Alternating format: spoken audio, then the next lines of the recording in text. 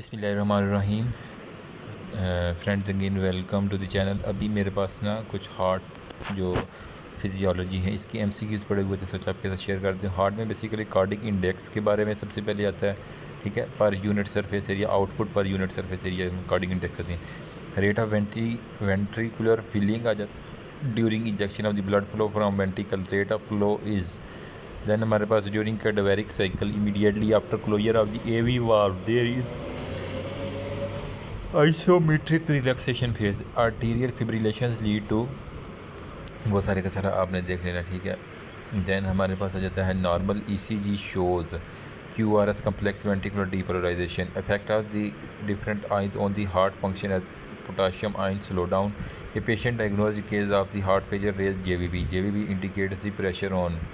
Then हमारे पास conducting impulses are delayed in the AV नोडलेस gap junction. Then हमारे पास होता है इन्वर्टेड टी वेव जो होता है ना, वो एवी आर, ठीक है। और फ्रैंक स्टार्लिंग लॉ में depends upon the venous return.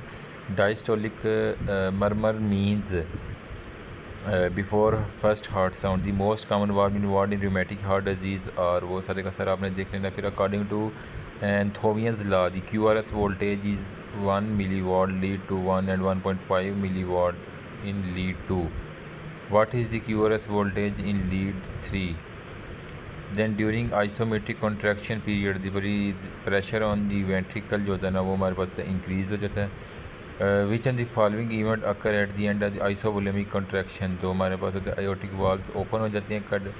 Cardiac muscles which है the following properties possess इंटररेक्टेड disc हो गया। Second heart sound is caused by closure of the aortic and pulmonary valve हो गया। The first part of the ventricle to be depolarized is left endocardial surface of the septum. The normal T wave in all the three bipolar lead जो होता है ना, वो lead to positive. Maximum contribution of the cardiac output जो होता है ना, वो हमारे पास देख लीजिए ना, ठीक है। वो हमारे पास होती है लीवर के ज़रिए, खून साफ करता है ना, ठीक है। फिर conduction velocity of impulse is more इन पर कंजे फाइबर। दैन हमारे पास एटीरियल fibrillation leads to.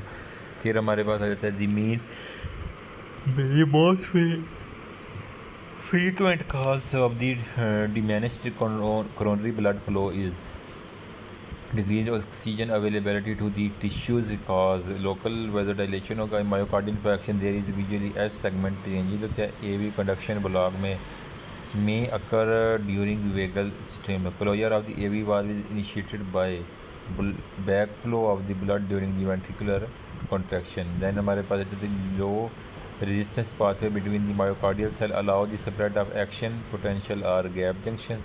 Thank you.